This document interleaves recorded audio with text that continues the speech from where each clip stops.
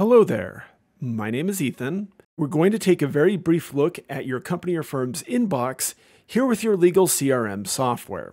Your inbox is where all of your new inquiries and new leads come as they've been introduced to your company or firm, as new cases are started, and as the introductory process has begun. So taking a look here on this screen, starting at the top, you have this plus button right here. This one can always generate a brand new case for you with our new intake wizard. This new intake wizard will allow you to generate a new client contact here for you. Right here, you can search for any pertinent information according to these leads here. I can say search for John Smith, and anything according to John Smith will show up here. I can export all of this information into an Excel spreadsheet. I can change the layout of this form here as I need. I can search for different criteria here. I can sort all of this information here by case date created, idle time, lead date, etc. And I have a handful of other filters here that allow me to drill down and make this search data even more specific. Let's take a look here at one of these new contacts specifically. Let's select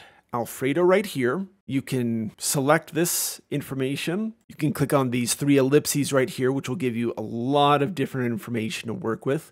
Feel free to pause this video if you'd like to take a look at this menu. This contact here can show you the person's first and last name. You'll have this little pop-out menu, which will show you all of this information at a glance. The person's phone number, the lead created date, the source, how did this individual come to know your company or firm, what this lead's current status is, and whether or not this specific individual needs to have some special attention. And let's take a look inside the card itself. By clicking on the card in question, this will bring up the case that this person is specifically tied to. You can access all of this information pertinent to this individual here. This particular case has Alfredo's name. Looks like this has to do with talcum powder. Looks like the intake questionnaire has already been completed, etc. You have all of his contact information over here. You have all of his details and case descriptions, etc. and any staff this person may be assigned to. Over here to the right, you have an action menu. You have a handful of items to utilize over here depending on what you need. Edit the primary contact, change primary contact, add related contact, etc. So feel free to take a look over this and pause this video again if you need.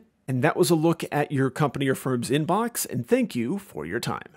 If you'd like to learn more about this software, you can do a number of different things. Here under our Help Center, you can go to our support forum. If you'd like to get some additional tips and tricks about this software, you can visit our YouTube channel, which has many different videos covering a number of different topics, or you can take a look through a lot of our trainings that we already have here.